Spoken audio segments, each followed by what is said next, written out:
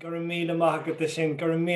you so much for that. I'm still blown away by Una Ming. Like the amount of times Gurtur and Kesh Durham sa Cunasis Fader and Whale na Lowert and Aulam, the amount of times I'm asked how to learn the Irish language, and I have never managed to put that many interesting resources together. That was revelatory.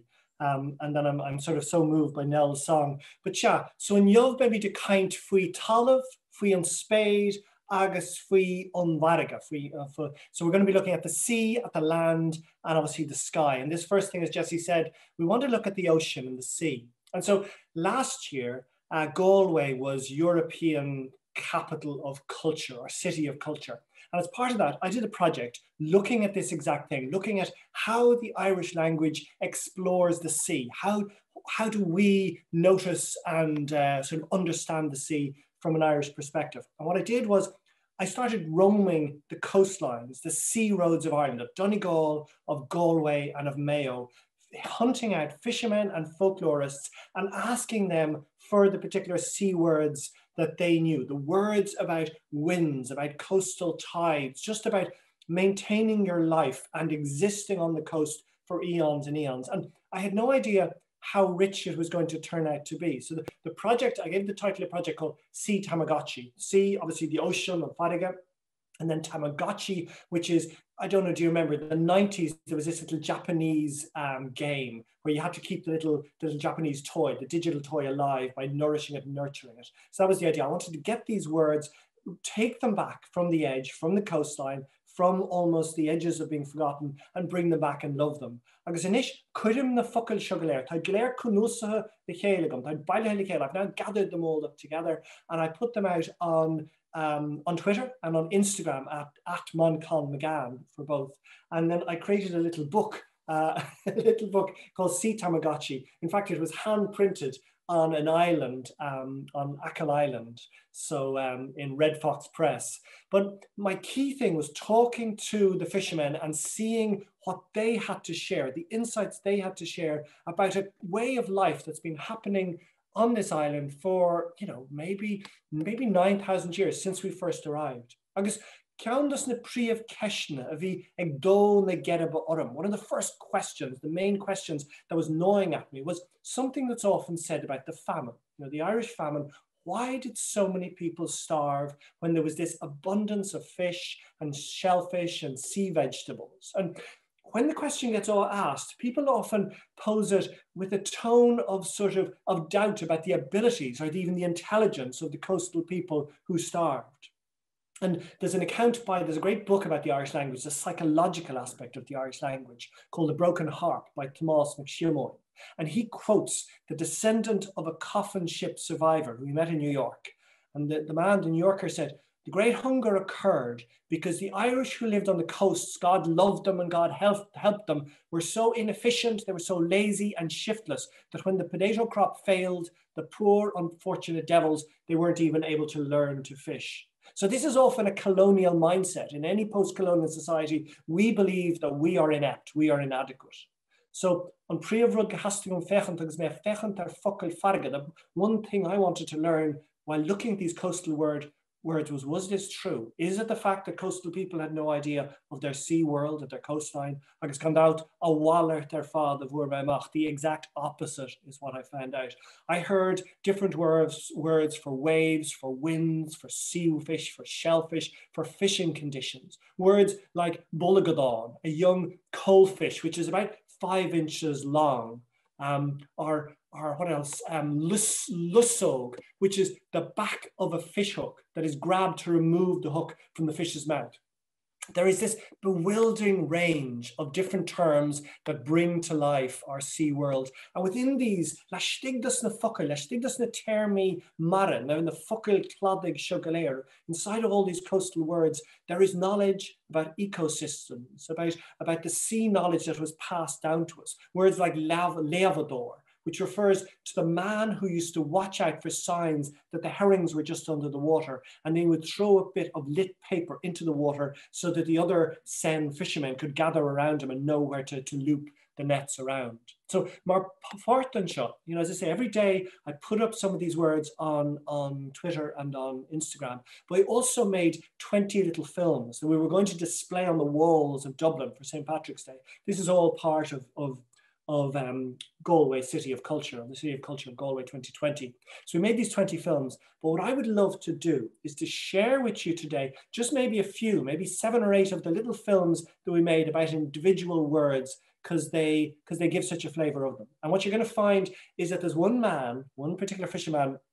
So far, because of Nell and because of Una, there has been a dialect so far in this law in the Gaeilge in the Irish Arts Centre on Munster dialect. And of course, I have a Munster Irish too, and so does another of our guests later. So thankfully, we're going to be hearing someone who does not have a Munster dialect. But first, I want you to hear a little film with some of these words, which gives a range of different dialects. John Daribra O'Flaherty from Carraru and Connemara, John Vaba Jack from Lettermore out in County Mayo out in Galway, Cyril O'Flaherty from the Aran Islands, and a man from Donegal, Cormac Gillespie. But if Mac could play the little film, it'd be great.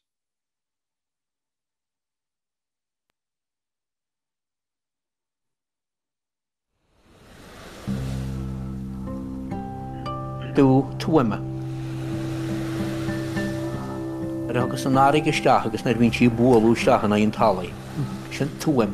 Sin an áit bháin an lugáine me tá seo dú huma. All right, dú huma, yeah. Dú tuama.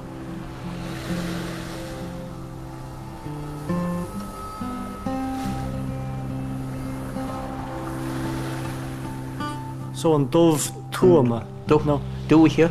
No, Dúcha. Oh, right, the place, the sandbanks, the sand dunes. Oh, Dúiche. Oh, yeah. Dúiche, exactly, yeah. Dúiche. The Dia in Kerry.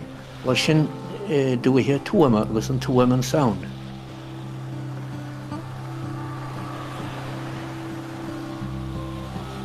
The sound of the sea against the sand dunes.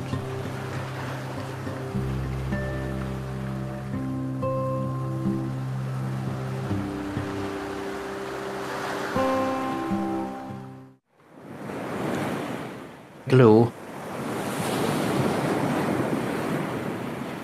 It sounds very glow again. Warige he'll have aged got a turn tally, no turn dini you warige got a dini gobri me you warige no turn carney no. He'll have got motorway beyond. That means glow more you warige something. So you think glow is can be used for the sound of the sea when it sounds like a sound from the earth, from human. You're comparing it with human sounds, or sounds made by humans at work, or creating sound or making noise. Humans make noise, and the sounds they create. So you'd imagine that the sea was mimicking this in anger, awaiting the change in weather. And so that glow, that sound, that noise coming from the sea could be a symbol of changing weather. That's right, it was a warning for fishermen.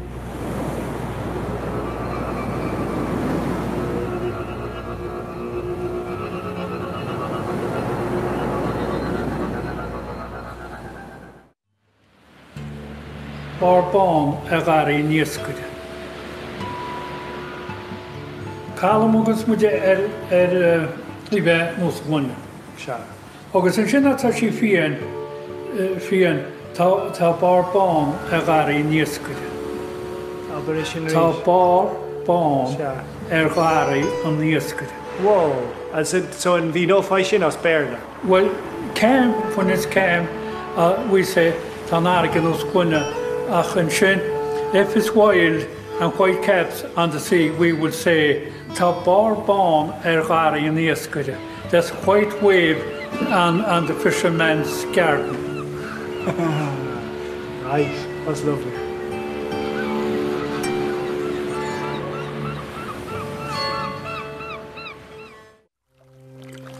Cháam ledi.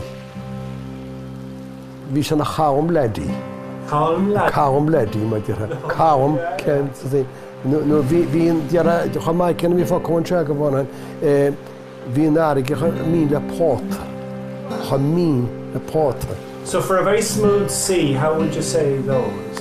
is level as a plate. As you had here, it was this. Agus é legan gael go có levé le planta. High level to la pot, yeah. As level as a plate to he. As you had nach under wach. And the other was this Carum Laddie. And laddie is just, it's a thing of affection, isn't it? It's a mushroom, good year. Carum can. Calm boy also. Sinanisha, good year. Sure, Carum Laddie. It's not often it is in a calm laddie. No, they're eating.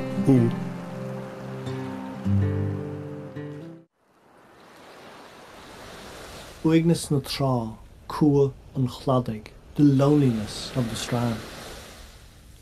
War is anch shield an cladach non cráin a vestú siúlan Latin. Dus mas minnig.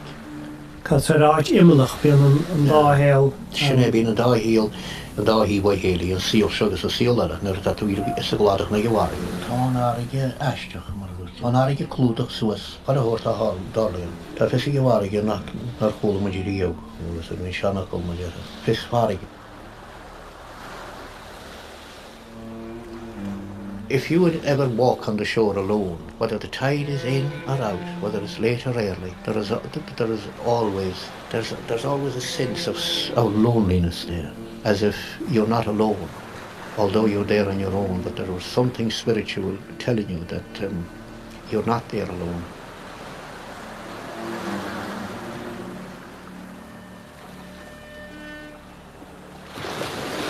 And as children, we were always told not to be on the shore on your own. Whether that was late or early. That's why that the older people always looked out for you if you were in the shore. They would always keep an eye out. Didn't matter where the tide was, whether it was in close or out far. They were always told, don't be on the shore on your own.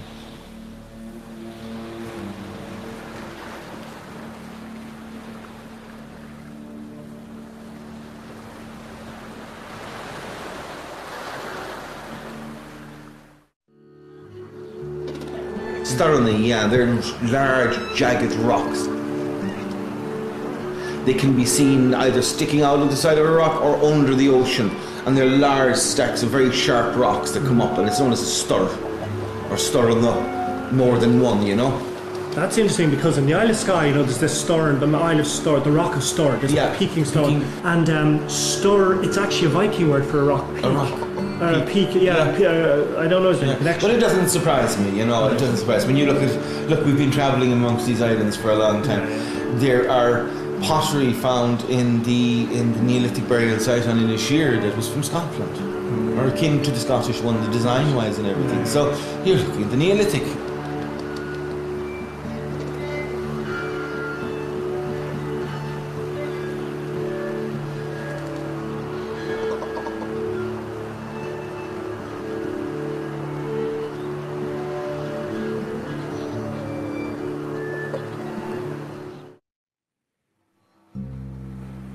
Sin Rucawach. There is tea more on because Snaven and Arik, when there's a big tide, there's a lot of, if there's a lot of seaweed floating about, if we'll say a bit of wind comes out of gale, it blows it in on the rocks, and we call it on the shore, and we call that Rucawach. And they used it for fertilizer. So it's just the rotten seaweed that's thrown up in winter. That's it, good deal. Rucawach. Agus there in shit famine Jarek fishing. There I could go now am when you start shin Rucawach. I could chim at a cowliach shin famine Jarek. I could do shin. So when kelp is rotting in famine Jarek, yeah. Red sea. Yeah, good deal, yeah. Agus on choshe tide of famine Jarek. Can a swat against the eruption because it's in a walk with father.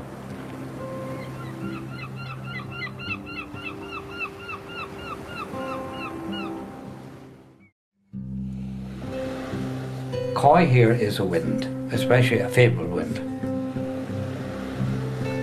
Now, down where you're going, there's a place called Tuppernacora, the well of the fair wind.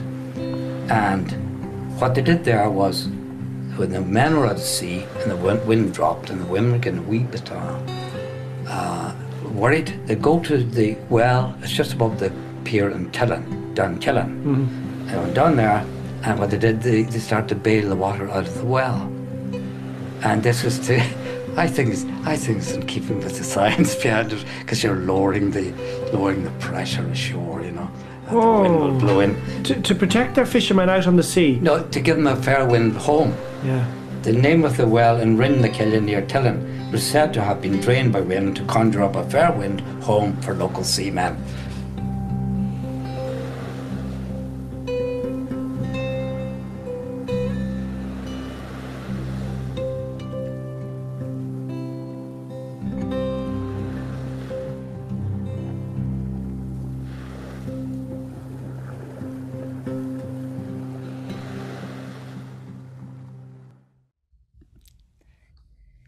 Thank you for sharing those gorgeous films with us. Now, to join Manchán Magan, I am so pleased to welcome Padraig O'Murphy, who you just heard in some of the films we just saw. Padraig O'Murphy was born in the town of Carter by the Sea and was brought up with Irish. He's always had a great interest in old-fashioned storytelling, and he has done countless speeches and recordings over the years since launching Turas Siar Culture and Language Centre with his wife Catherine in 2007. At the centre, he loves to tell tourists history and antiquities of Kilmore or the Mullet Peninsula. Welcome, Padraig O'Murphy. Well, mil maigad. Sta chéad fáilte, mil fáilte we fad agus broad and down of in show, enough. Agus a chance of a ugly ring.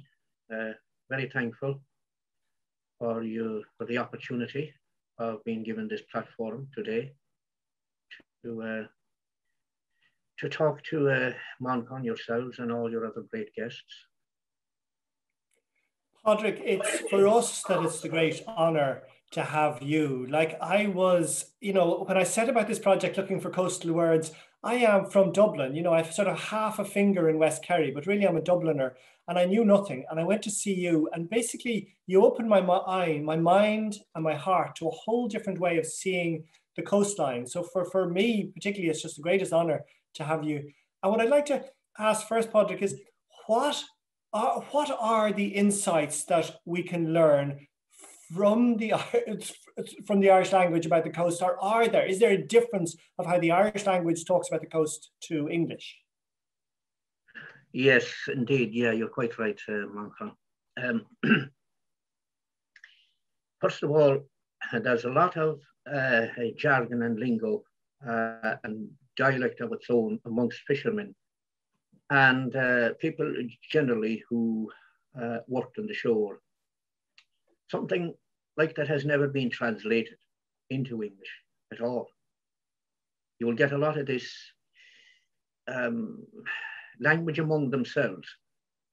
Fishermen and shore dwellers and seafarers, they speak a language of their own really when they were speaking the native Irish.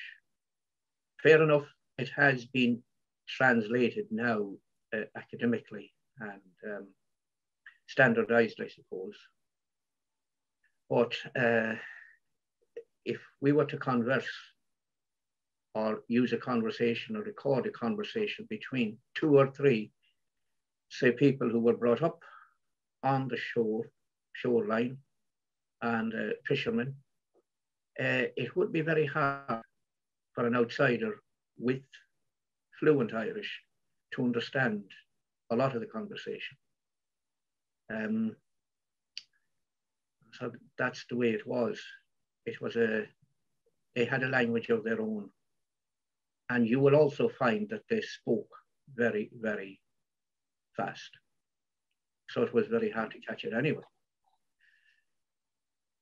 And are there insights in the words, Padraig? Are there insights in these Irish words that would be useful to us about knowing the coastline or knowing the sea? Or that would just be beautiful to have? Yeah, there are so many words still here amongst the local shoreline dwellers and fishermen, as I said. A lot of those words have never been recorded, to be quite honest, because amongst the modern day Irish speakers and those who wish to learn the language, a lot of this is not taken into account. It's not in standard use, it's not in everyday use. A lot of those are words you would never have to use anymore because a lot of people have turned away from that way of life. I remember as a very young boy, 5 or 6 years of age, being in the shore, picking shellfish, cockles, winkles, walking the strands, that sort of thing. And you grew up with this. Today, it's very hard to explain this to the generations coming after us now. Very hard, very difficult. You have words like column, which was mentioned there in one of your clips. Column Cheigla we had. Column Cheigla. Now the word Cheigla means no stir in the wind or sea. The wind would be non-existent, and the sea a sheet of glass or plata or plate, like we had. So it was column Cheigla we had. And Laia din was when boats came in, when there was no wind to drive those big boats. In the olden times when there was no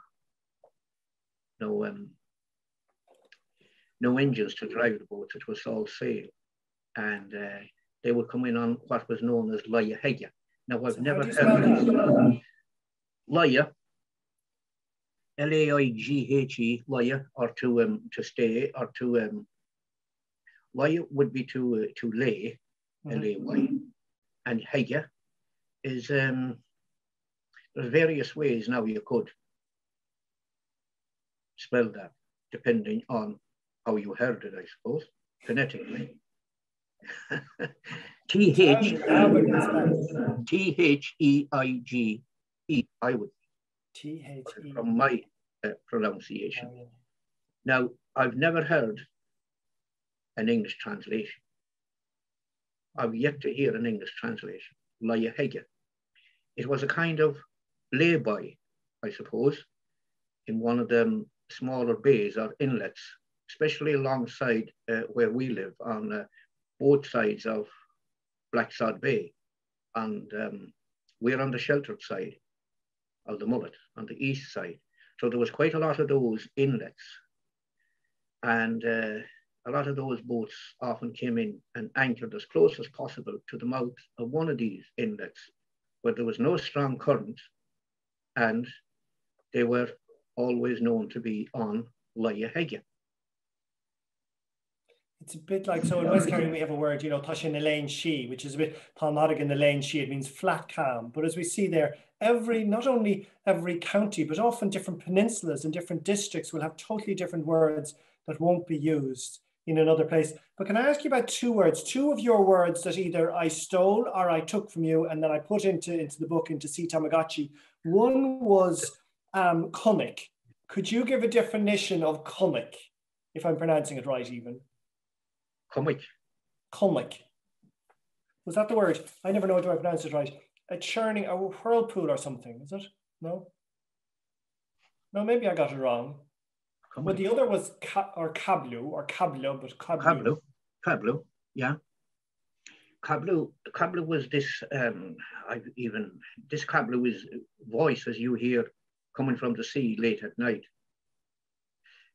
Now, on a calm night, last Christmas Eve, I last heard this. That's so short, so recent. It was out here on the bay, half a mile away. There is a little peninsula sticking out from the Cartour Bay or Cartron Bay here. And the tide was out in the channel. I was standing outside here in the car park of the centre here. and it was a lovely, calm, moonlit night, and this cablu are talking, 3 or 4 voices, chatting away in the distance. No boat, nothing, just the talking, and that was cablu. There was voices you hear in the distance from the sea. And that was a very common thing in olden times, very common. There was very little made of it or said about it because it was a regular thing. And men at sea at night often heard of this quite close to them and paid no attention to it. No, it only struck me as well. I had, I had no idea when I was doing this project that, but first someone, it was Mike Curran in Connemara, said a vital thing, said that these words, a lot of these words are, and so you said it at the beginning, they're connected with actions, they're connected with ways of being on the coast. And when the government took away the fishing rights and when other people just chose to move to easier jobs, you lost the activity. But in this new world, in a world where we might have to be sustainable in Ireland, where we mightn't be able to rely on engines and on getting our cod from Chile and our our prawns from Cuba, we might have to go back to the old ways of fishing. And so some of the words you gave me, words like stupog or cur or even buraita. I don't know is that buraita used in Ackle, but are there words that actually show us how to make use of the resources of the coastline? Like what does stupog mean, if that's a word? Stupog, yes, indeed. That's where the lobster and crayfish and crabs spawn in the stupog. That's at the outer reaches of the lower shore. It's a haven or laihega where they can come in from the deep and they can hatch in the safety of those still waters, and the sunlight penetrates the water at a shallower depth. So that's why it's called the stupog. There are no big rocks. There is a sandy, stony bottom strand, and there are shlomogs and sea rods, as they say, and all those vegetation, you could say, growing there where they can feed off. That's the stupog. That's the breeding ground. And that's where the fishermen always put your fishing pots to catch lobster. No fisherman in those days ever went out on the deep to catch lobster. I hear men now nearly go as far as Rockall to put up pots out on the deep, half a mile deep in some places. Well, that was unheard of because a lobster breeds close to the stupog of the outer shore. So this is the sort of technology that those older people possessed. They observed this. I remember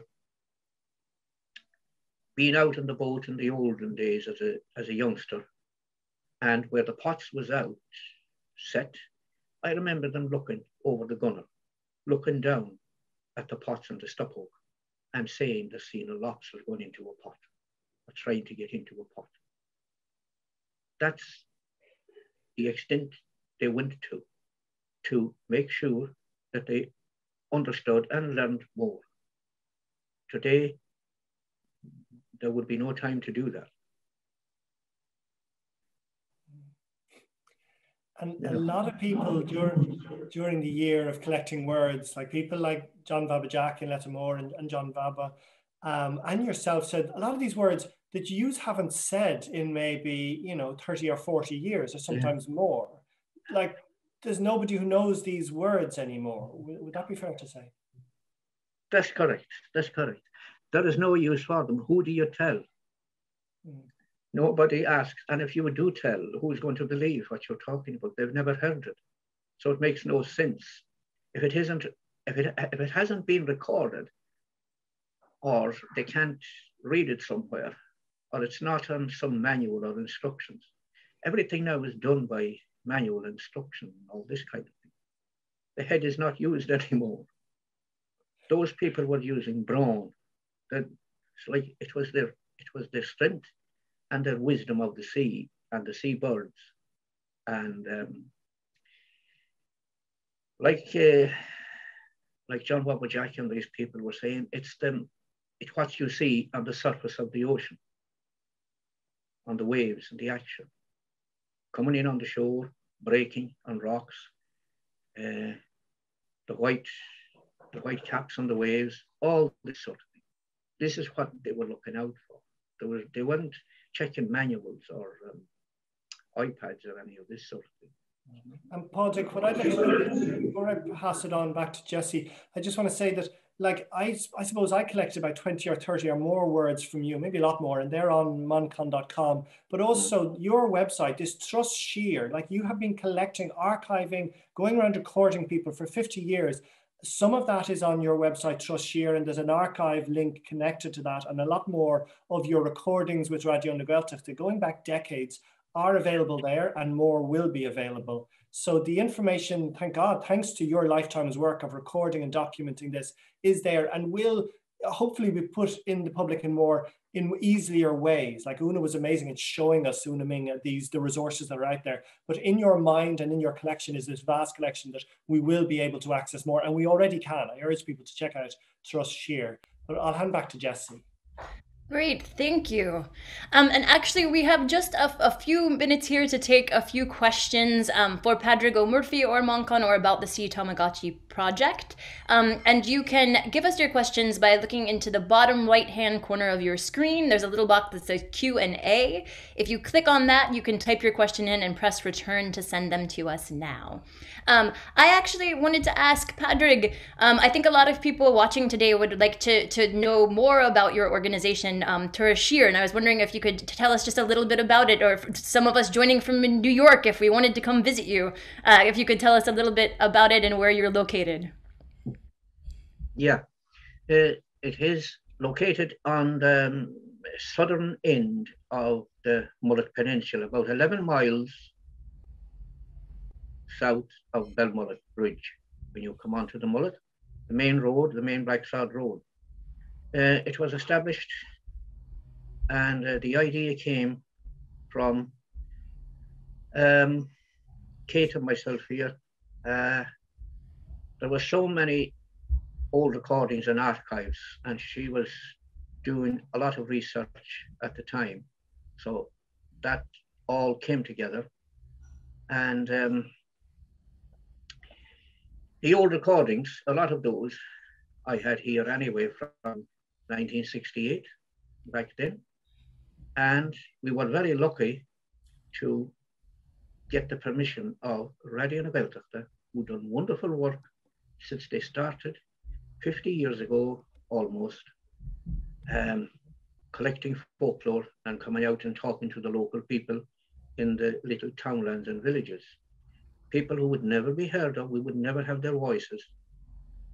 Possibly 90% of those people who have never gone to their eternal reward, and all we have is their voice.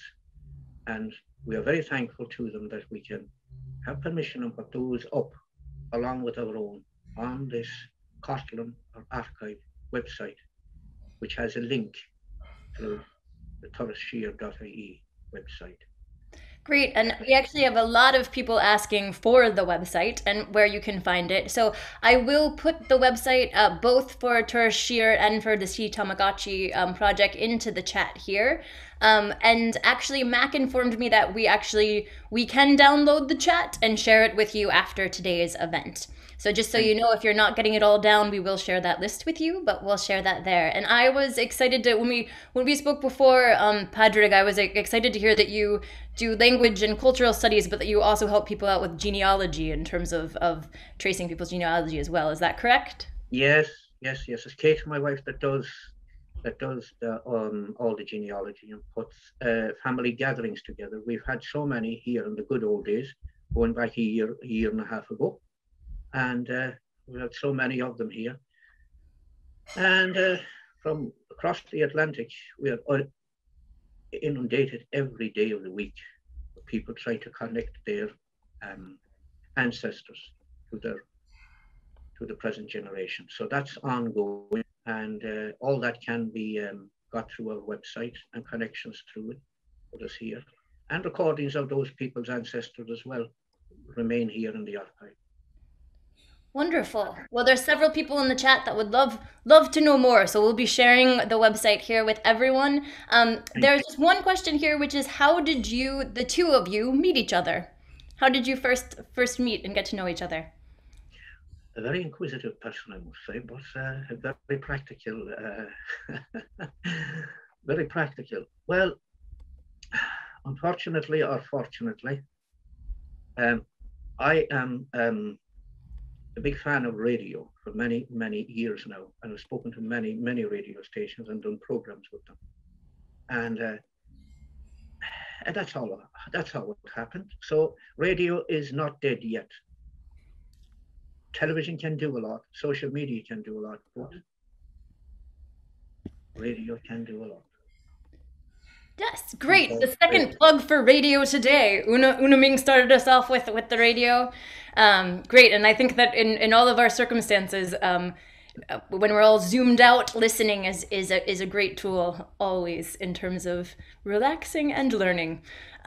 So great, we have the website. Thank you, Manchán, for putting the website in there, and I'll also share the other websites in just a moment. So we are actually, but before we take our little break, I just want to say one more big thank you to Padraig O'Murphy for joining us, and also to his wife, lovely wife, Catherine, for helping us out today. You know, we should also say Padraig also, and he's also called Pat Murphy, in case you see him on Facebook or something else. He's Padraig O'Murphy or Pat Murphy, and he's got books, amazing books, like distilling all the knowledge of the coastline and all the words in English language books with loads of Irish, which are available through his website too. They're amazing resources. That's right. Yeah, there's some available yet. There's a couple of books. There is old tape recordings that I've done many, many years ago. There's one of the books that has all this transcribed, so you can, and translated, so you can get in there as well and learn a bit of Irish. Wonderful. Thank you, Padraig O'Murphy.